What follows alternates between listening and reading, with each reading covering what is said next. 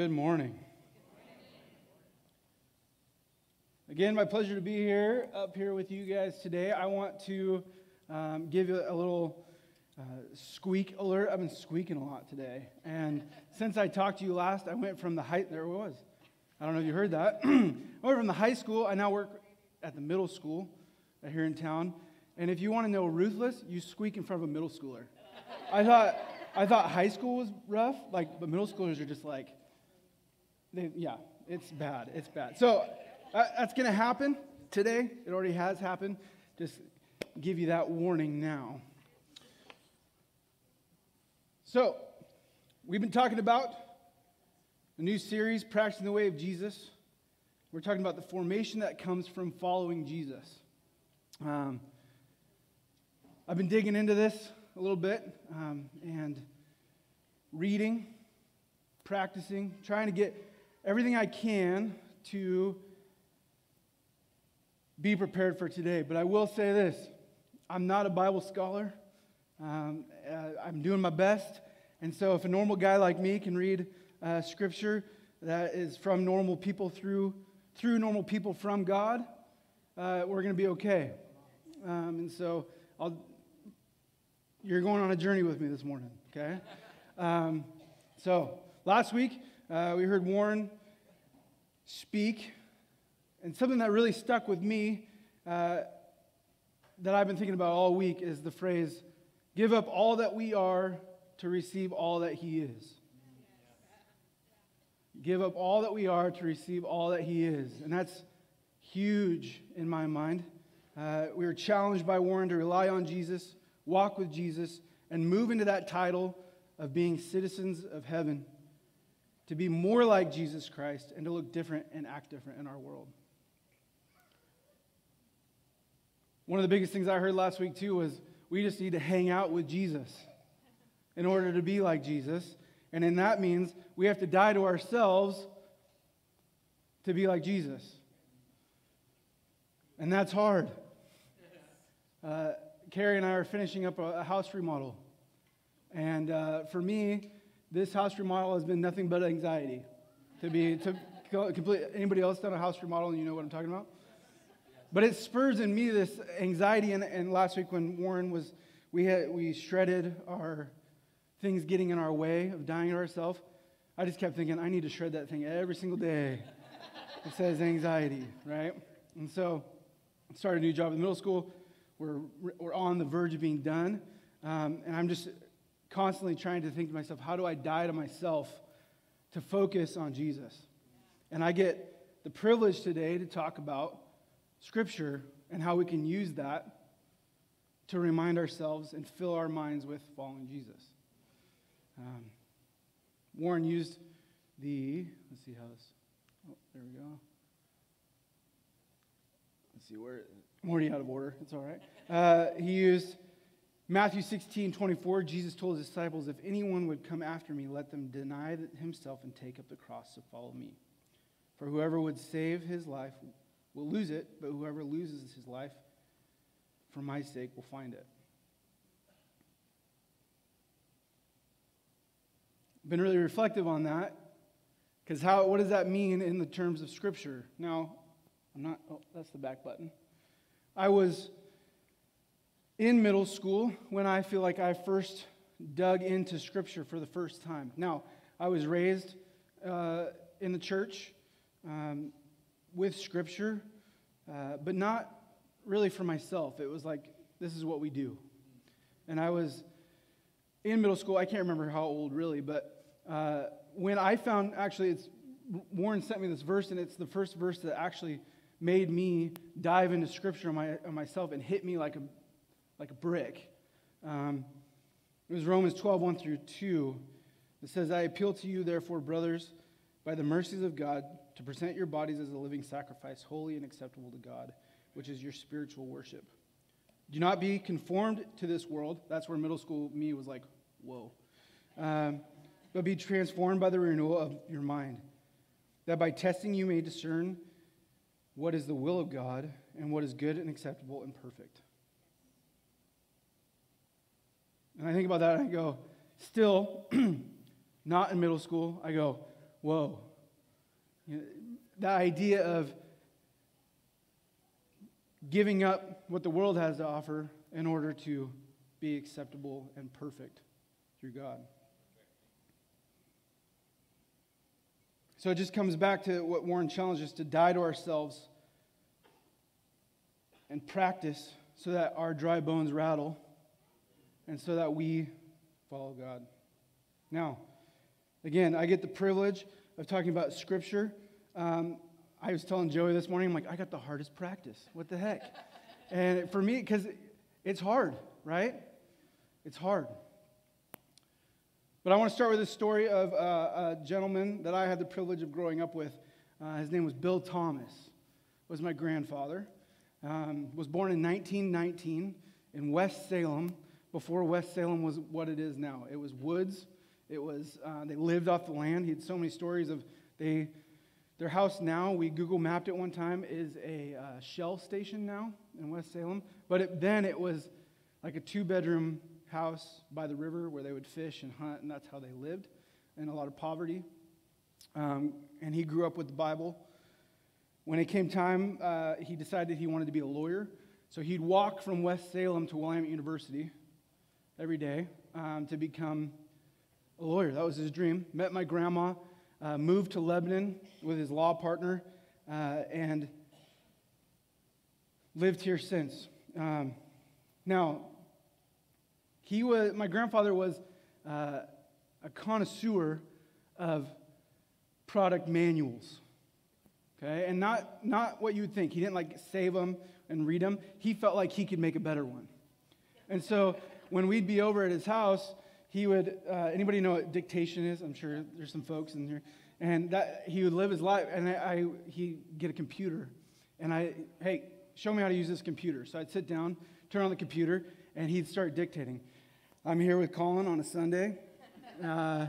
He's going to show me how to do the computer. Okay, so what do we do next? And so I'd tell him, okay, you're going to go to the start menu. We're going to the start menu. And he loved it. He loved giving himself directions in a manual that he could go back and read and listen to.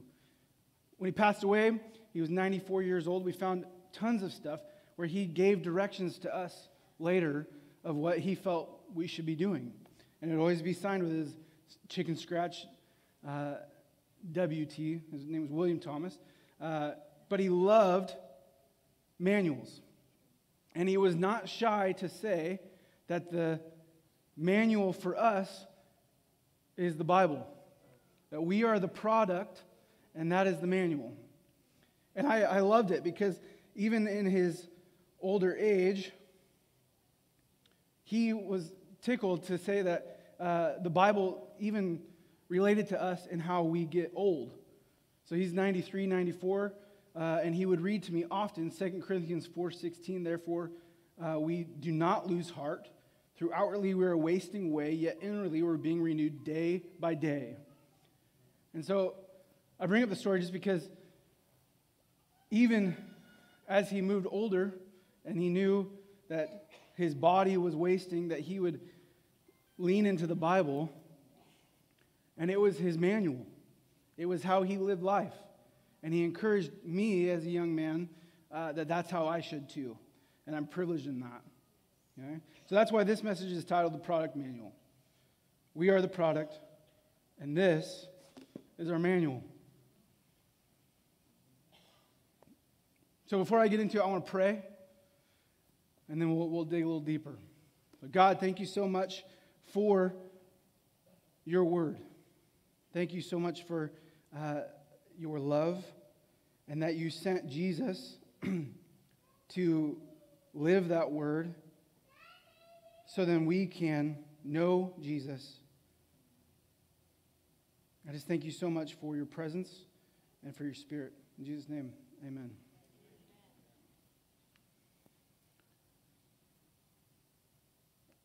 Let's see here. So the Bible, Scripture, it can be daunting. 66 books. It was written by various authors. But my favorite part was they were written by normal people that were, Warren talked about this just barely last week, but God breathed through them and wrote these stories for us who were there and could see what happened. Originally written in Hebrew, Aramaic, and Greek. And the purpose provides religious teachings, moral guidance, and historical accounts central to the faith traditions. And that's a general definition.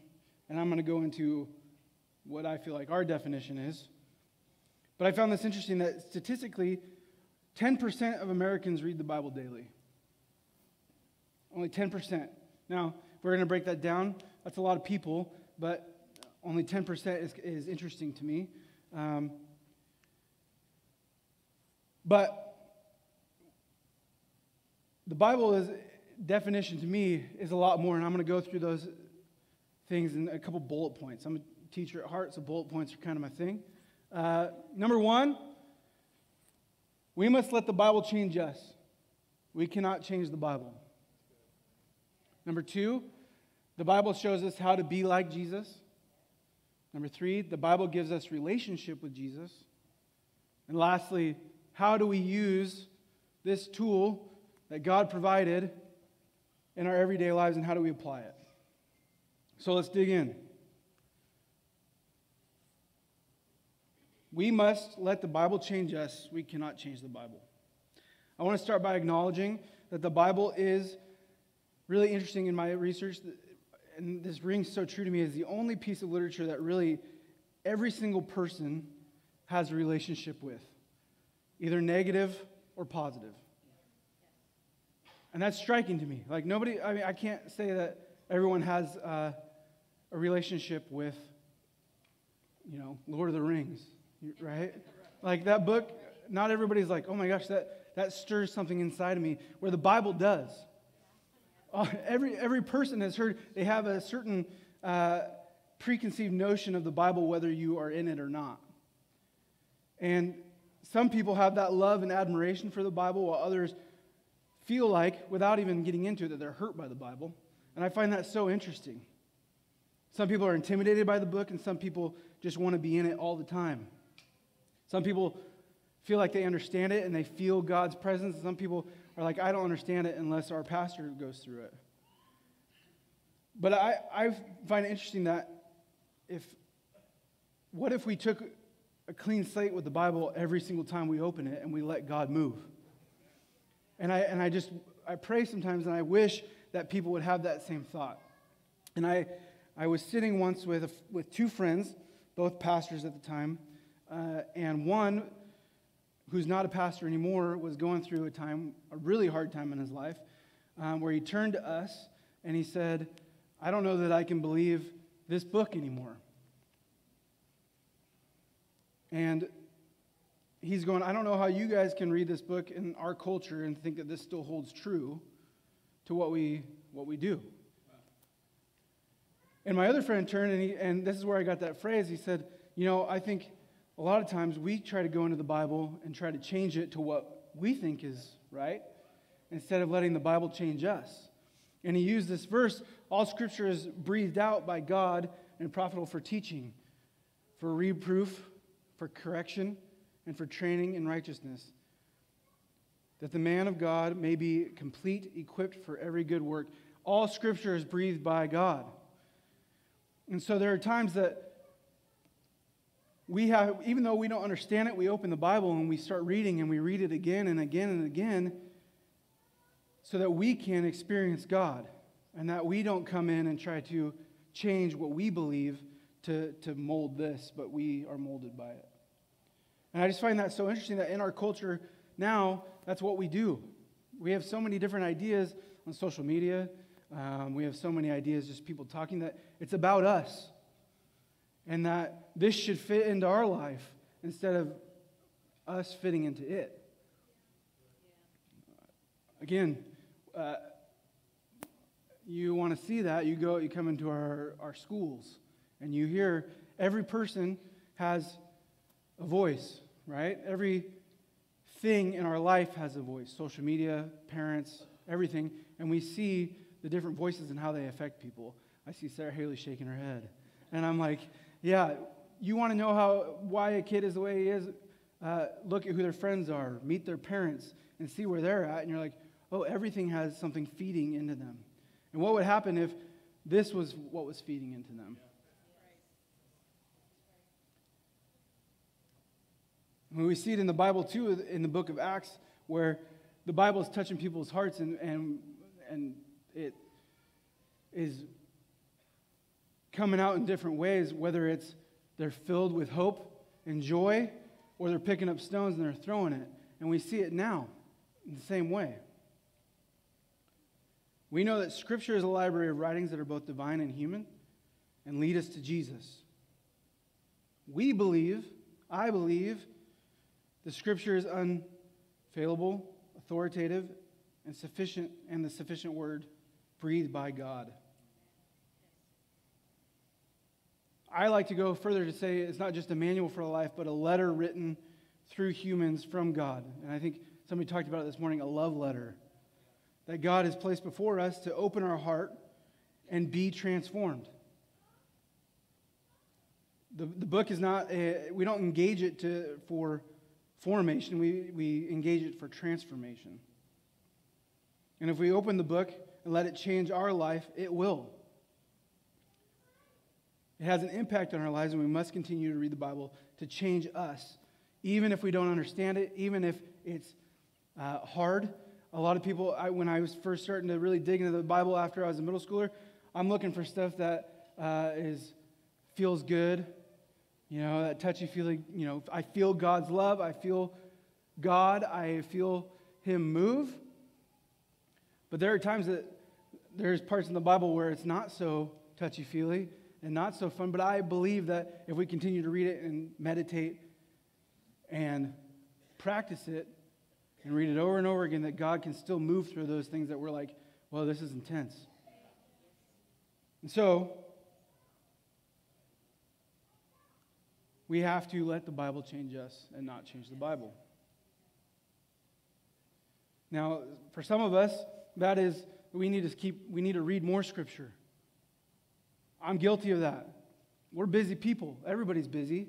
And sometimes we fall into not reading the Bible. I don't know how else to put it other than we get busy. We get entranced into other things, and we have to figure out how we're going to dig into that for it to change us. Now, some of us know the Bible really well, and that's awesome. We read it as well, but there are some people that need to hear that the book itself is not God, but is a vessel for God to change us. And so we can continue to read and learn new things and let God change us, even if we're like, we got this, right? We get to use the Bible as something that can fill our minds daily. John Mark Comer talks about how that Scripture is a primary way that we are transformed to renewing our mind. We can think God's thoughts after Him. We can begin to develop the mind of Christ. We begin to see the world as He sees it. Think how He thinks, feel what He feels. And I found this is huge for me. As we curate the flow of our consciousness and intentionality, mirror that of Christ. We increasingly live in joy and peace and love of Christ. If we let the Bible change us, it becomes our stream of consciousness. It becomes something that we get to use, and it's going through our mind every day, all day. Now, when I'm talking about anxiety, it's a real thing in my life, and my wife is the first one to say, and bless her, she'll be like, well, when was the last time you read the Bible? Because obviously you're letting other things fill your mind, and you're not letting the Word of God fill your mind. And you're not prepared for that. The Bible's not basic and it's not simple, but it deserves for us to dive into it time after time so that it becomes our stream of consciousness, and God can breathe through His Word into us. We need to engage with the book with our hearts and our minds. It can demolish the strongholds of the enemy in our heart just by being in it. Too many times we in our culture try to make our own judgment calls, our own, I can do this, I don't need that. Time after time, we're shown that that's not going to work. And I'm one of those people. I'm like, I was talking to Carrie this week, and I'm like, I can figure this out. It's like, okay, So, we have to let the Bible change us, and we can't change the Bible. Number 2, the Bible teaches us to be like Jesus. We know by reading the Bible that Jesus was educated in Scripture. And as a young man, we know that he was raised to study the Bible, or the Hebrew Bible, the Torah, and the first 5 books. We read in the Bible that Jesus was a part of learning. He wasn't just like pre-downloaded that shows his being a man, fully God, but that he learned just like we do. We read the Bible because Jesus did. We know that Jesus was devout Jewish, and he did this regularly. We know that he would memorize it, pray, meditate, and practice. He was obedient to Scripture, so why wouldn't we be?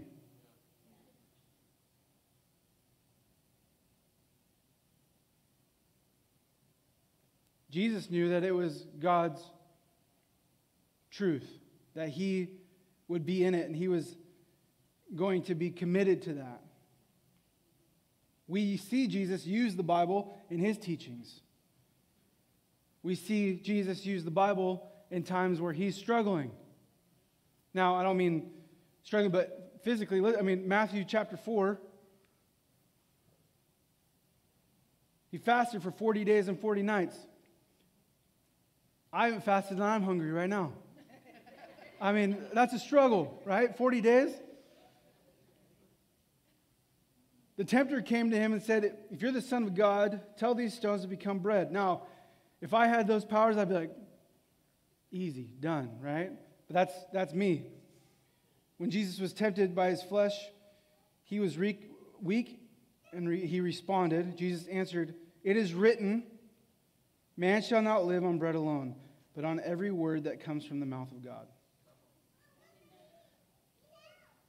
When it's a struggle, he quoted Deuteronomy against his tempter. We can lean into Scripture because we know Jesus did.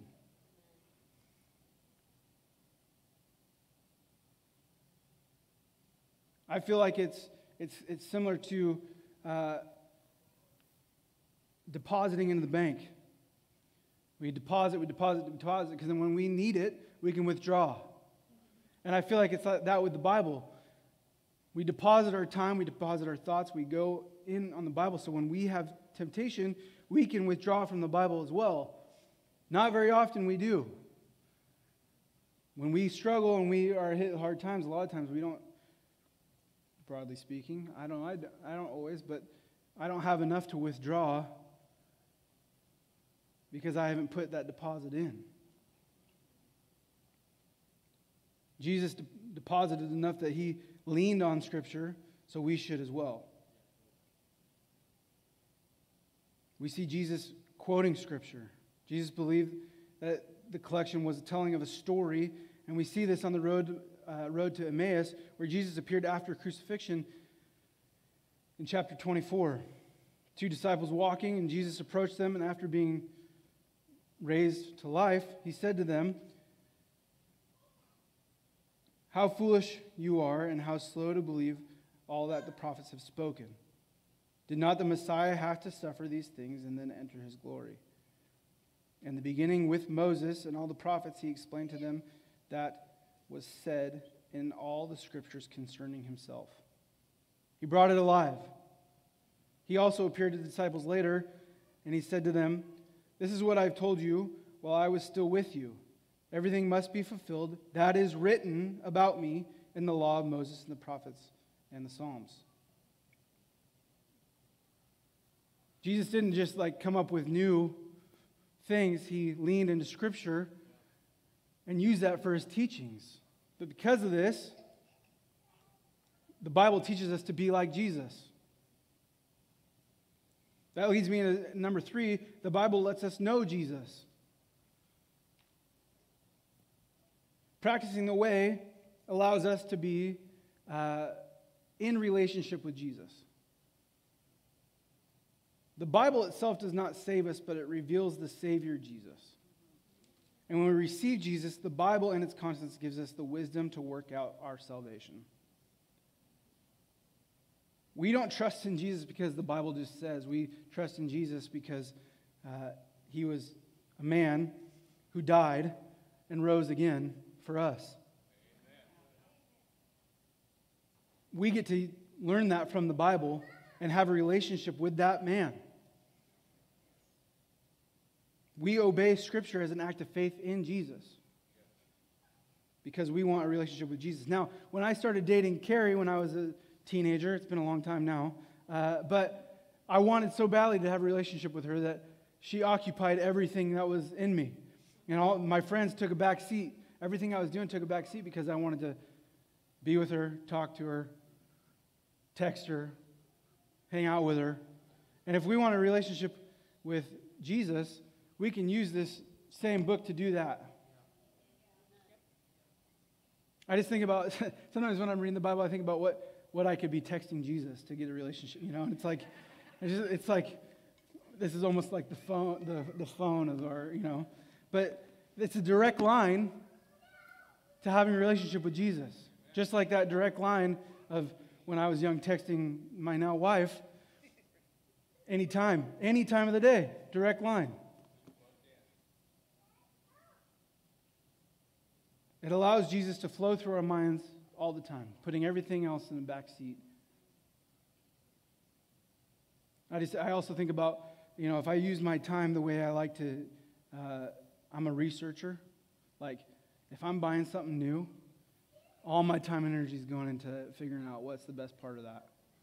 Okay? If I'm buying a new guitar, you better believe that I'm spending hours on my phone, making sure that that's the right hardware that I want, or who else used to play this kind of guitar, or what's it going to sound like. But I just think, what if I'd use that same energy to research the Bible, because I want to have a relationship with that guitar, right? I want it to be, but what if I use that same research to have a relationship with Jesus?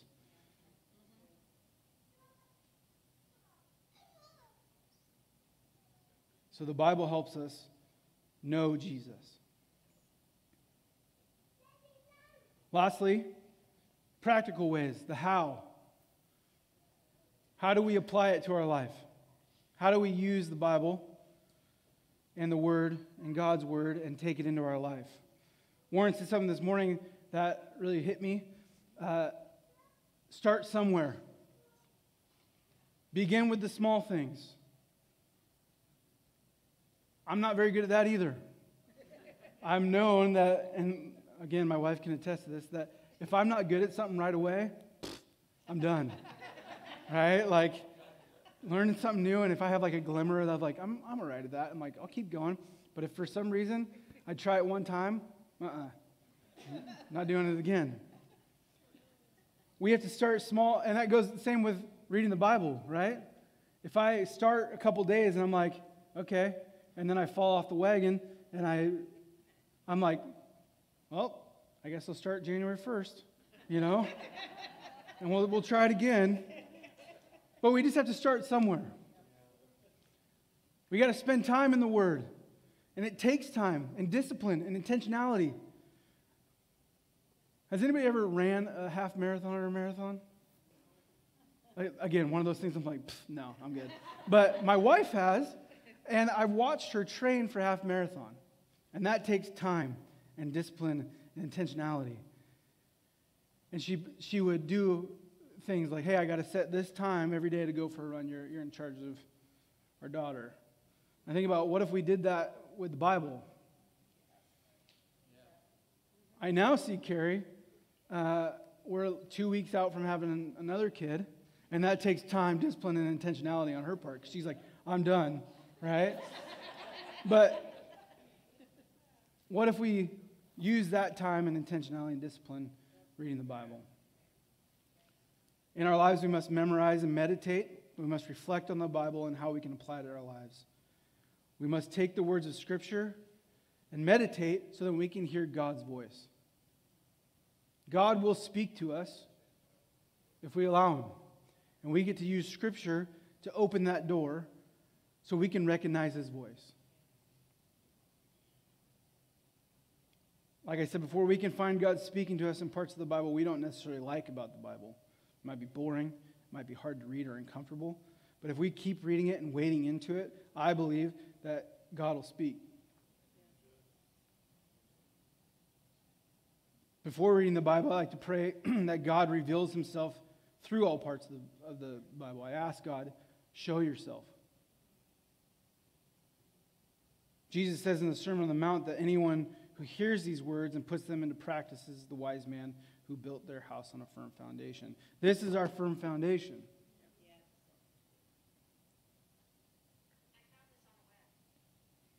Memorizing Scripture allows for the deposit so we can withdraw it at times of need.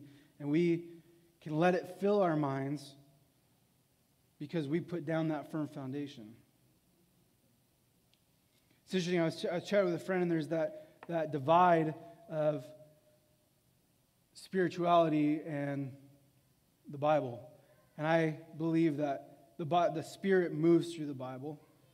In John 14:26, Jesus says, "But the Advocate, the Holy Spirit, whom the Father will send in my name, will teach you all things and will remind you of everything that I have said to you." Well, where are those things that Jesus said to us? In the Bible. So the Spirit's going to use the Word to remind us of what Jesus said.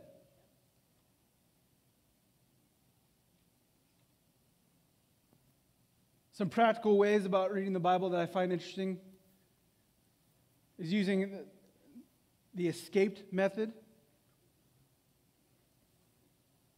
E, is there an example for me to follow? S, is there a sin for me to forsake? C, is there a command for me to obey? A, is there an application for me to apply? P, is there a promise for me to claim? E, is there an error for me to avoid? And D, is there a discovery about God to be made? Just this format, we can take a short verse and spend a lot of time in that word and practice and be intentional about applying it to our life. Another way is the SOAP method. This is what I learned growing up. Write the verse again, Scripture. Write the verse in your journal. Write down observations about the Scripture. How can you apply it? Application and prayer. Write out, not just pray, but write out a prayer to God based on what you just learned in the Bible and ask Him to give you opportunities to live it out. So a couple very practical ways to read Scripture. Another thing I like to imagine when I'm spending time in the Word or praying is imagining, see if I can say this right, imagining Jesus, me looking at Jesus sitting there with me, looking at me. When I'm reading the Bible, what does Jesus see in me? And anybody ever had a proud parent look at you and you're like, oh wow. Just that feeling of being in the Word and knowing Jesus and seeing Him see me in that. We are on a journey to be formed by Jesus and not the world. And our culture is going to tell us otherwise. But if we lean into Scripture, we can believe that. Believe that God is breathing through the Word into us. Oops, I'm going the wrong way.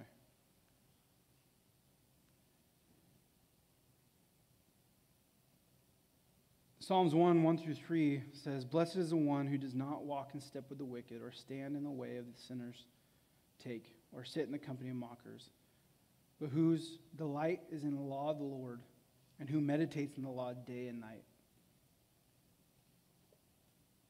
We see this every day. Our culture is trying to take us another way, that it's all about us.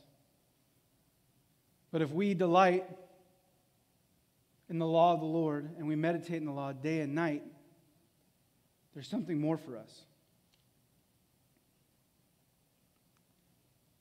That person is like a tree planted by streams of water, which yields its fruit in season, and whose leaf does not wither.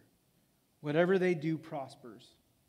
We must plant ourselves in the Word so then we can bear fruit and prosper. God's words place that in us. And I believe that. So, to recap, we cannot change the Bible. The Bible needs to change us so that we can have a relationship with Jesus and know Jesus and learn from Jesus, so then we can then stand firm and bear fruit and apply it to our lives. Again, start where we are, and God will do extraordinary things. And that's the challenge. Start where we're at, and God will do extraordinary things. Do something small when you can. We have so many resources to, podcasts, Bible on tape. I guess you don't say that anymore, right? Like Bible on phone, right? I, for one, really love two resources. One is called The Bible Project by Tim Mackey out of Portland. I think he's moved since, but they break down books of the Bible. If you YouTube it, and he's an amazing Bible scholar. It's kind of a cartoon, but it breaks it down so well, and he speaks into that. And then another resource is just reading Scripture with friends and reading it out loud. I think there's a really powerful piece to that, where we can read it again and again and again, and different minds can take it and we can dive into it together. Those are two things that I love and use and want to do more of. But I just pray that we take the opportunity to lean into Scripture so that we can be more like Jesus and die to ourselves. And we're going to learn that through God's breathed word in the Bible.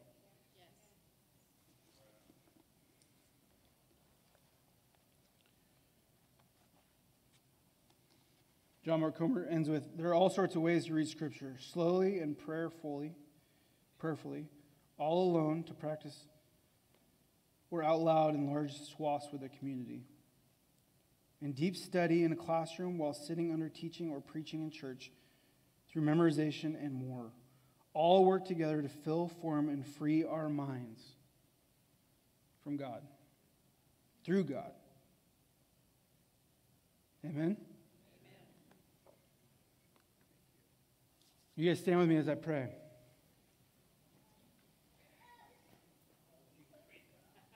God, thank you so much that you have provided a manual and a love letter for us to feel your presence, for us to experience you. God, I pray that you take this and you take it with us, this practice, that we can step into that so that we are dying to ourselves daily to live for you. Thank you so much for this family, and I thank you so much for your Son, Jesus. In Jesus' name we pray. Amen. Have a great week.